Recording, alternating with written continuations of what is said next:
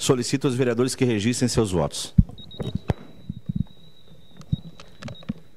Você acompanha ao vivo pela TV Câmara Caxias e também através das nossas redes sociais.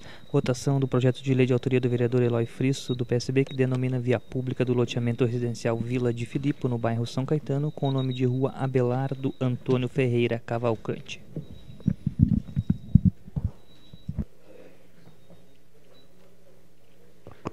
Voto favorável, presidente. Encerrado o registro dos votos, o vereador Velocino Ex vota favorável. Vereador Neri vota favorável. Encerrada a votação.